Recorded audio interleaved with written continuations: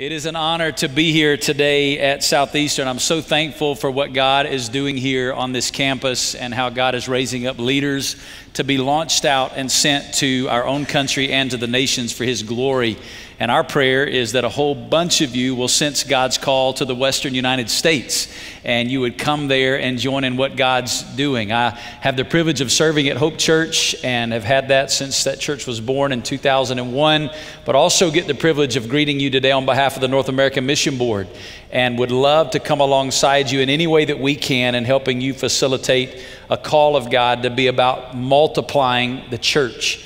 I think it's imperative that we multiply the church for the expansion of the kingdom. Church planting is not a goal in and of itself. The Bible never says go plant churches. The goal is the kingdom of God expanded among every tribe, tongue, people, nation. The church is a temporary tool established by Jesus for the expansion of the kingdom. We know this because when the kingdom comes in Revelation, there's no more local church. It's the kingdom in eternity where the king is reigning. But today we're about multiplying the church for the expansion of the kingdom among every tribe, tongue, people, nation. So if at the North American Mission Board or through what we offer at Hope Church by way of intensives or internships or residencies, we can serve you in facilitating that call that you sense God has on your life to planting and multiplying and reproducing the church. We would love to serve you in that way if we could. Let me just say a word of prayer, and I want to jump right in for sake of time this morning. Dr. Aiken has told me that I need to be done by 11:20. In Las Vegas, it's 7:48 a.m. I've never been given that much time to preach before, but we'll make the most of this 3 hours together, all right? Let's pray. Jesus, thank you so much for the opportunity to stand in this place today. Lord, I know in my own experience the moments that I sat in preparation like this and how you used men and women of God to speak. And Lord, as I listened to you speak through them, you did life-altering things inside of me. And Lord, I know it's not because of their words. I know it's because of your words in them. And so that's what I ask for today. Lord, I pray this morning by the power of your Holy Spirit that the message and the preaching would not be in persuasive words of wisdom, but that it would be a demonstration of your Spirit and power so that the faith of those who hear would not rest on the wisdom of men, but on the power of God. Holy Spirit of God, have your way. It's in the name of Jesus I pray. Amen. When Jesus ascended back to heaven after his death, burial, and resurrection, there was a small group of about 120 followers that gathered in an upper room waiting on and praying for the Holy Spirit to empower them so that they could begin God's glorious mission. And you know the story of what took place in those early pages in the book of Acts, how the Holy Spirit of God empowered the church and they joined in the glorious, eternal, redemptive mission of God. And historians and scholars tell us that within 6 months of that moment in Acts chapter 2, that small group of 120 believers would become over 100,000 new Christians in the city of Jerusalem. And by the end of the first century, historians and scholars go on to estimate that there were over 500,000 followers of Jesus. Could you imagine today that God moving among us in this moment? We got way more than 120 in this room. Could you imagine today that God would so show up today in power by the Holy Spirit of God that we could look back on today and say, man, there's now 500,000 new followers of Jesus Christ because God began a movement here this morning. You know, the problem with us in American Christianity is we don't even expect God to do that kind of thing anymore. We're so used to showing up, going through the motions that we don't even anticipate movements of God. But I want you to know the same God that was the God in the book of Acts is the same God today, and He is moving that way in the world as we sit here. When we think about the explosion of the mission in the first century, though, we often associate it with certain names. We think about Peter, that one who stood up on the day of Pentecost, that bold preacher of the gospel, that salty fisherman who would brazenly proclaim the name of Jesus. Or we think about names like John, that devoted lover of Jesus who seemingly had no fear as demonstrated by him being the only disciple willing to stand at the foot of the cross as Jesus was being crucified. We think about men like Barnabas that we read about later on in the story of the book of Acts, that great sacrificer, that encourager, the one that was so generous as an investor and encouraging discipleship. We think about, obviously, the greatest of the names in the first century. We think about Paul, that missionary theologian who would go on to write most of the New Testament. And if we're not careful when we evaluate the first century movement of the gospel, we can look at that and we can read those stories, and here's what we can walk away with. Well, I'm no Peter. I'm no Barnabas. I'm no Paul. I'm not even John.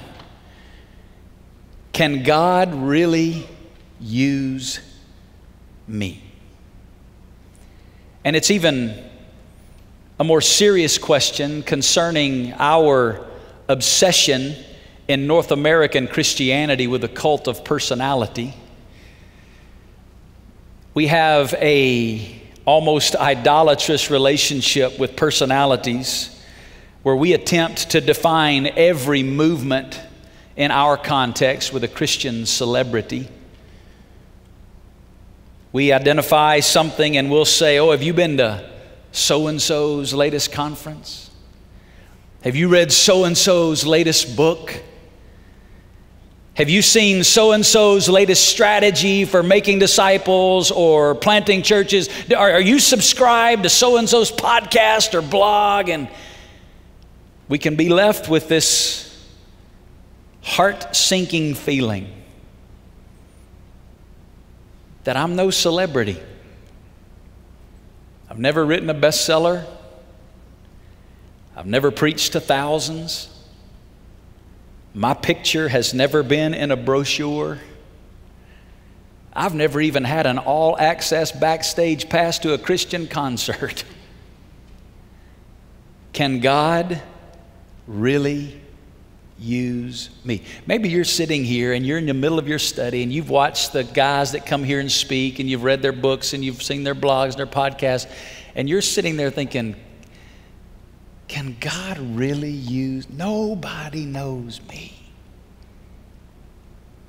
Did you know that the greatest people movement to the gospel in the first century happened in a city that arguably gave us the most influential New Testament church, and nobody even knows who started it?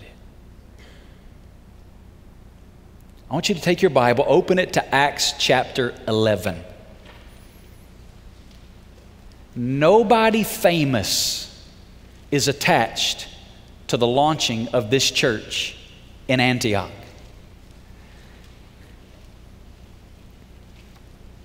Acts chapter 11. I think we got these verses that may go on the screen. Acts 11, beginning in verse 19. I want you to listen to what the Bible says. So then, those who were scattered because of the persecution that occurred in connection with Stephen made their way to Phoenicia and Cyprus and Antioch, speaking the word to no one except Jews alone. But there were some of, what's the next word? Say it out loud. Some of who? Some of them. Men of Cyprus and Cyrene, who came to Antioch and began speaking to the Greeks also, preaching the Lord Jesus. And the hand of the Lord was with, say it out loud, them. And a large number who believed turned to the Lord. And the news about who? Them reached the ears of the church at Jerusalem. And they sent Barnabas off to Antioch. Then when he arrived and witnessed the grace of God, he rejoiced and began to encourage who? Them. All with resolute heart to remain true to the Lord. For he was a good man and full of the Holy Spirit and of faith, and considerable numbers were brought to the Lord. And he left for Tarshish to look for Saul, and when he found him, he brought him to Antioch for an entire year, and they met with the church and taught considerable numbers, and the disciples were first called Christians in Antioch.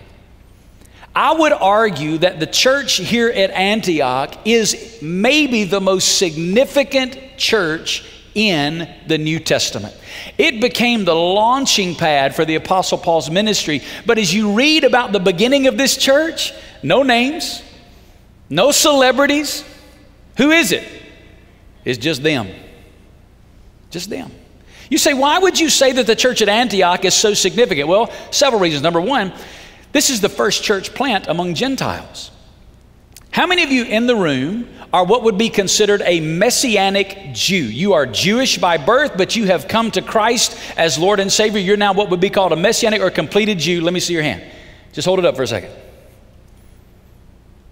I don't see any hands. Say amen if that's you. So, not one in the room today.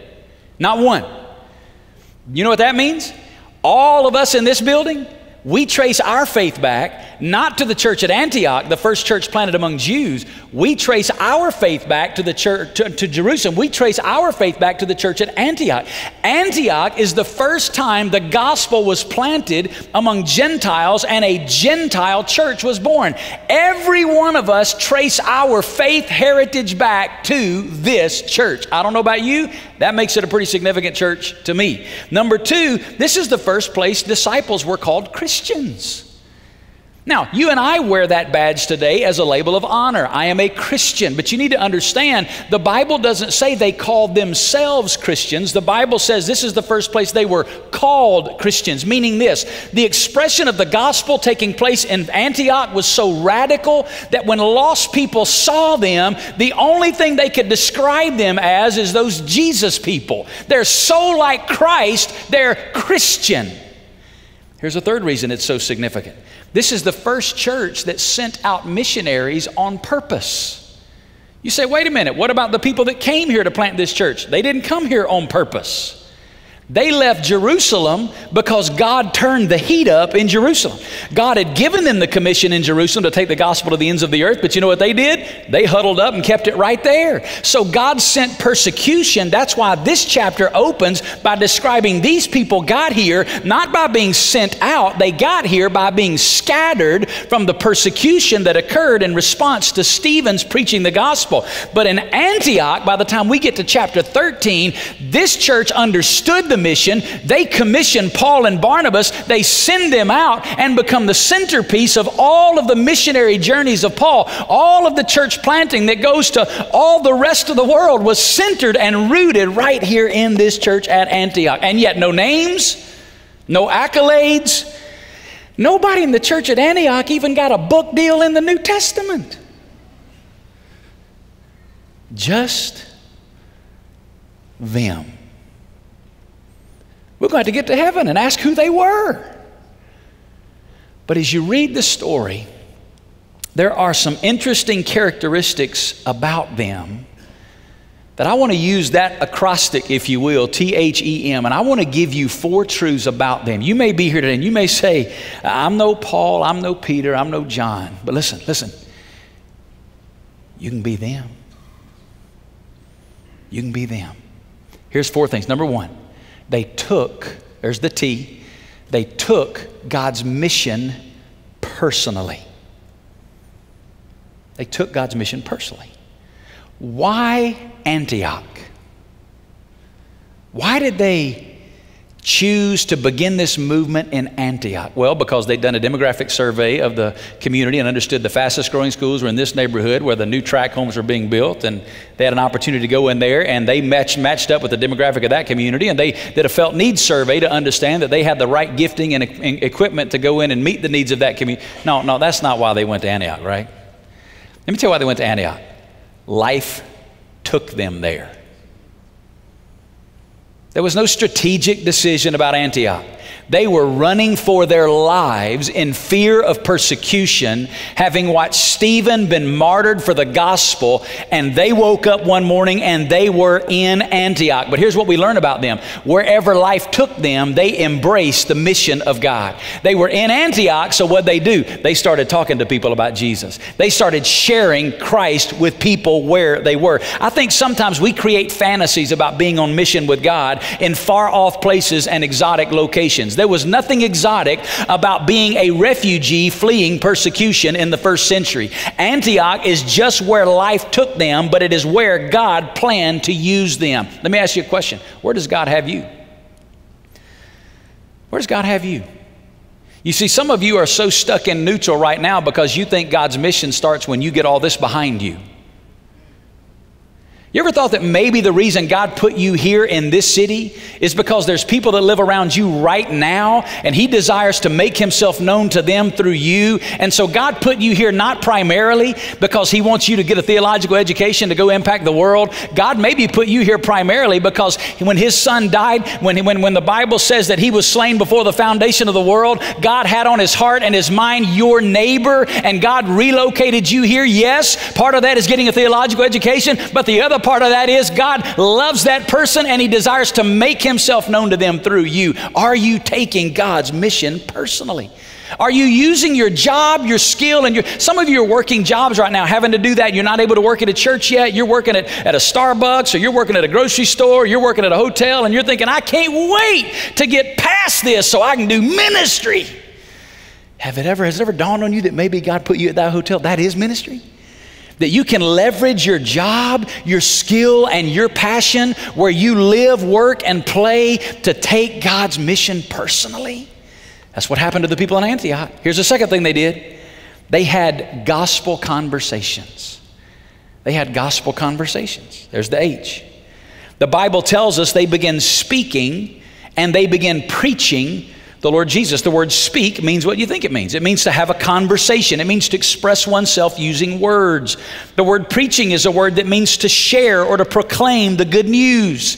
It tells us a couple of things about these people. Number one, they were constantly looking for ways to intentionally bring the good news of Jesus into their everyday conversation. Are you constantly looking for ways to bring Jesus into your everyday conversation? There's a famous saying that's out there, and I don't know who originally said it. It's often attributed to St. Francis. It sounds super spiritual. A lot of people even put it as the tagline on their emails when you get an email from somebody, and here's what it says. Preach the gospel. If necessary, use words. You ever heard that before? Let me say it another way. You can't preach the gospel without using words.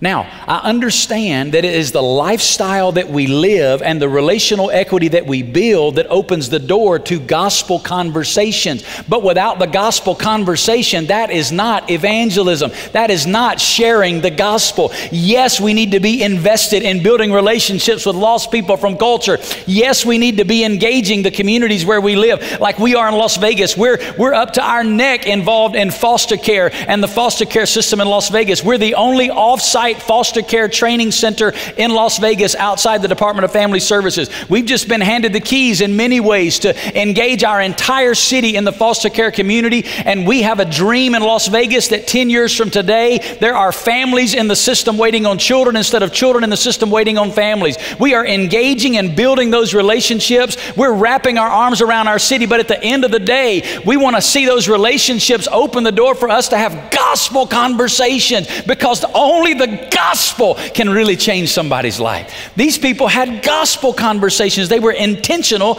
about preaching Christ. But secondly, they were intentional about having gospel conversations, don't miss this, that crossed cultural barriers. Look what it said in verse 20. It says, there were some of them who were preaching to the Greeks also. Some of these that were scattered were only talking to other Jews about Christ.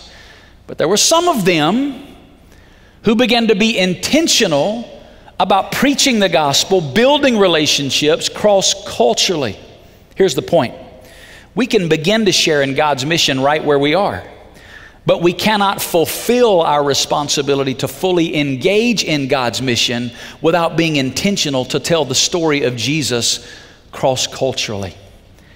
We have a responsibility as a follower of Jesus to cross cultural barriers with the gospel. And listen, that means that we need to go to the nations.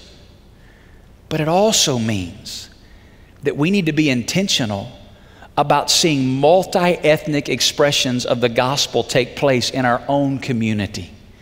Listen, it's a tragic, tragic, tragic day in America when the average local school in your community is 20 times more integrated than the local church in the same community.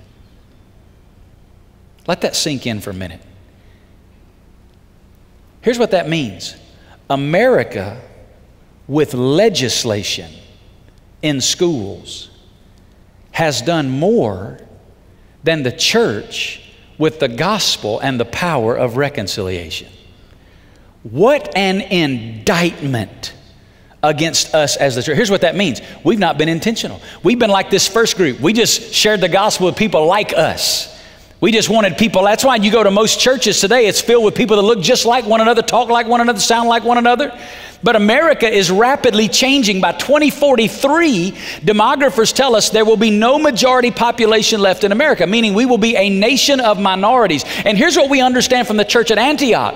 The multi-ethnic expression of the gospel is not a new way of doing church. It is the New Testament church. And what's happened is over time, we've begun to accumulate and acquire churches rooted and grounded in our flesh rather than a missiology of the New Testament and the reconciling power of the gospel. We need to repent and return to a biblical missiology which engages cities with the gospel. And when you engage cities with the gospel, guess what? The gospel's no respecter of persons. The church will reflect the city. And if your church doesn't reflect its city, then you need to ask yourself a question: what part of what part of the problem am I, rather than being a part of the solution?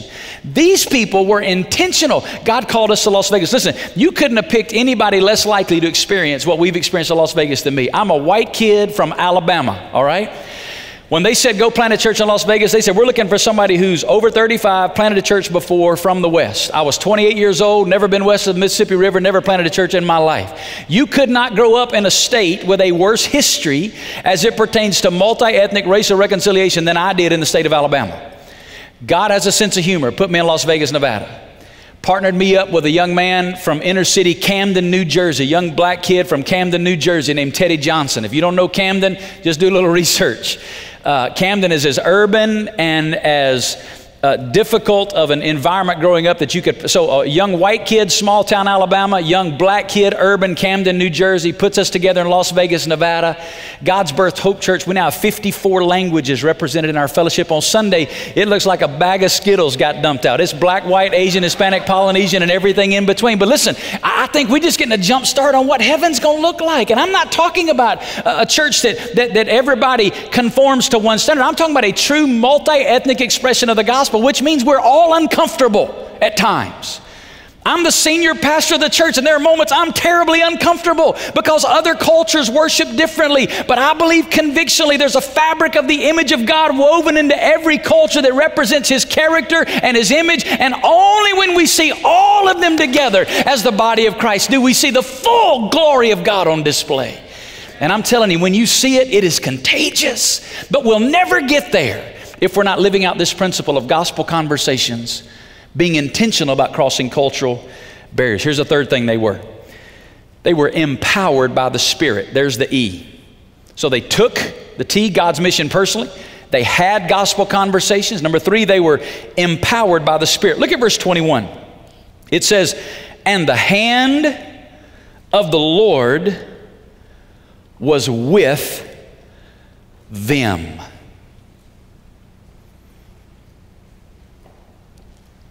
There's a good bio. The hand of the Lord was with them. As you study the scriptures, this phrase is used throughout the Word of God to describe God's presence and God's power. What's interesting, every person of influence you read about in Scripture, from Genesis to Revelation, read their story in detail and you will find a similar phrase like this. The hand of the Lord, the Spirit of the Lord, the presence of the Lord. You'll find this phrase that the hand of God was on them. Let me ask you a question. When's the last time somebody was introduced to you and here's what they said about them? I don't know much, but I know this. The hand of God is on them.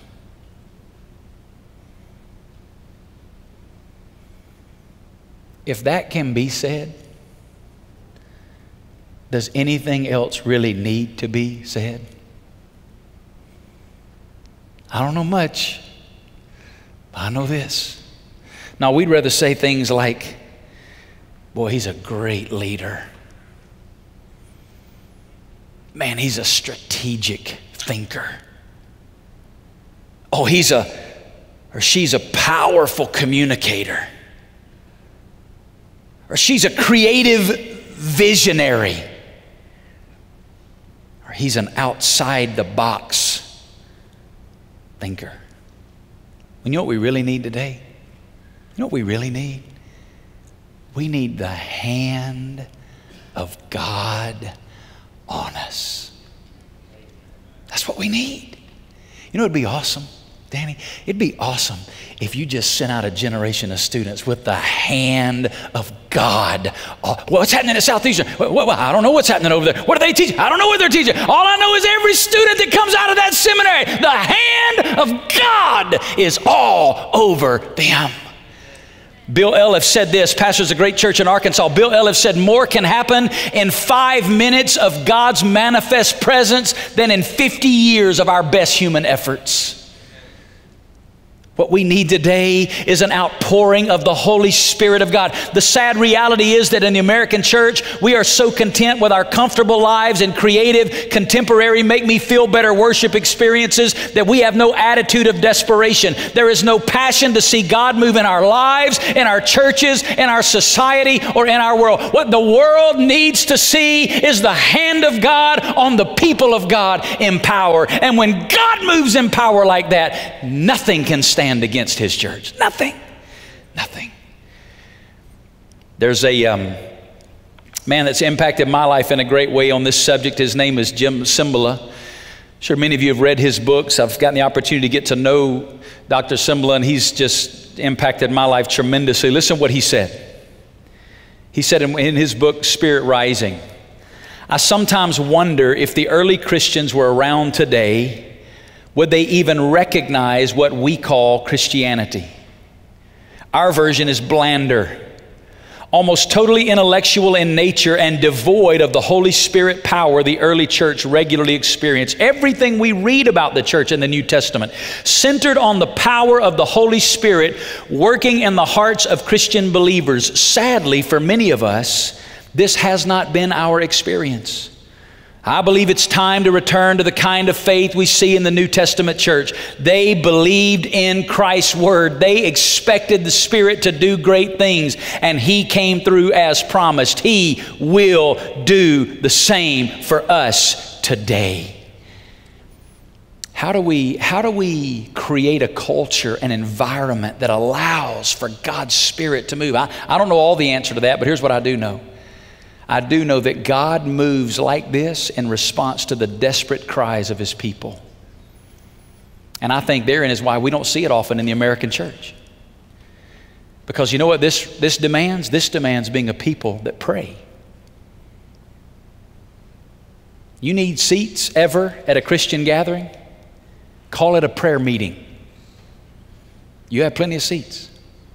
Call it a concert. Call it a preach-off.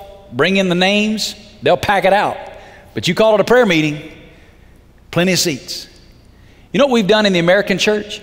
We've relegated prayer to moments of transition when we move people onto and off of a stage. We don't pray to pray anymore. We only pray to move the band off and the preacher up. We don't want anybody to see us moving our stuff around, so we ask them to bow their heads so we can get everything moved around and in place, so when you look up, the stage is set for the next scene. How tragic when the apostles said there are two wings of this airplane. We will devote ourselves to the prayer and the ministry of the Word. If you study it grammatically, the definitive articles in both of them, the prayer and the ministry of the Word. It's the public proclamation of the Word of God and the public crying out to God in prayer by the people of God. We've taken one wing of the plane and chopped it off and thought we'll just preach the Word and hope for the best. Listen, we must be a people who cry out to God in prayer. We got so convicted about this at our church that we now have 8 to 10 minutes in every public worship service every weekend.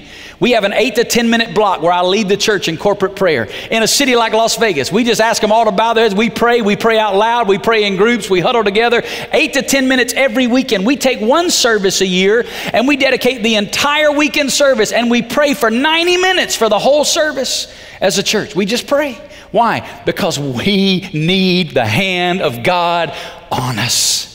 Here's the last thing I'll say and I'll be done.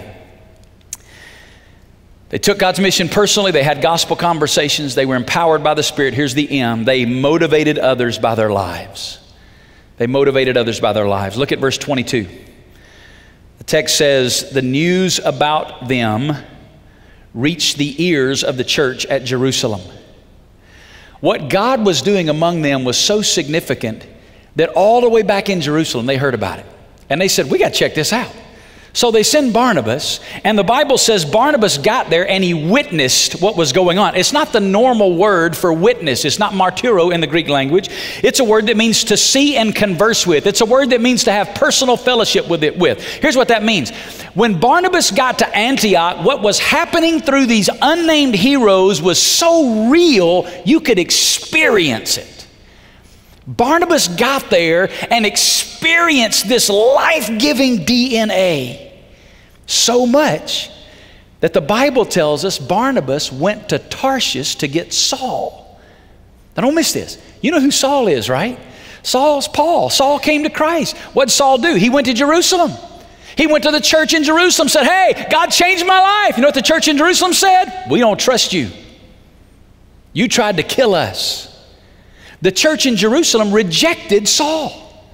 By Acts 11, you know where Saul is? He'd quit. He'd gone home to Tarshish. He'd given up. But Barnabas didn't forget about him. Barnabas experienced what was happening in Antioch. Barnabas went and got Saul. Said, Saul, listen, I know the church in Jerusalem rejected you. I know they didn't want you. But man, what's happening in Antioch, it's the real deal. You got to see this. He brought Saul back to Antioch. And somewhere between Acts 11 and Acts 13, Saul becomes Paul, being mentored and discipled in the church at Antioch. Everybody wants Paul's ministry. Nobody wants the time of training that Paul invested here in Antioch being poured into by this church. Saul became Paul, and the rest of the New Testament history is what we call church history. Here's what that means. Without them, there wouldn't have been a Paul. You may not be Paul, you can be them. You may not be Peter, but you can be them. Who's them? No, it's not good English, but it's good theology. Who's them? They took God's mission personally. You can do that. You can take God's mission personally right where they are. Right where you are. They had gospel conversations. You can do that. You can begin to be intentional about bringing the conversation of the gospel into your everyday life and crossing cultures with it. They were empowered by the Spirit. You can begin to seek God's face in prayer. They motivated others by their lives. You can allow Christ in you to so work through you that it touches people. And listen, only eternity will reveal. I think it's time for us in Christianity in America to crucify the word successful and return to the word faithful. Let's just pursue being a faithful them and trust the Holy Spirit of God to do what He chooses to do for the glory and honor of God. Let's pray together. Father, I pray for the men and women in this room today. Lord, I know they come from many different walks of life and backgrounds and testimonies and stories.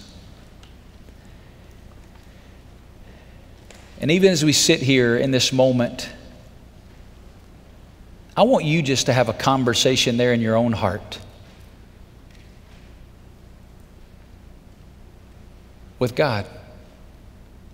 What is God saying to you? What is God speaking to you? What do you need to surrender to Him? What do you need to confess? What promise do you need to wrap your heart around?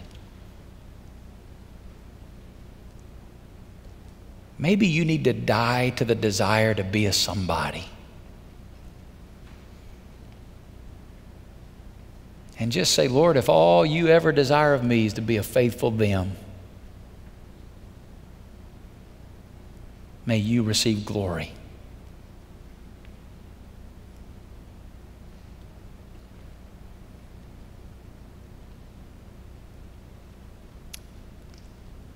Holy Spirit of God, would you take these truths and would you speak to us today?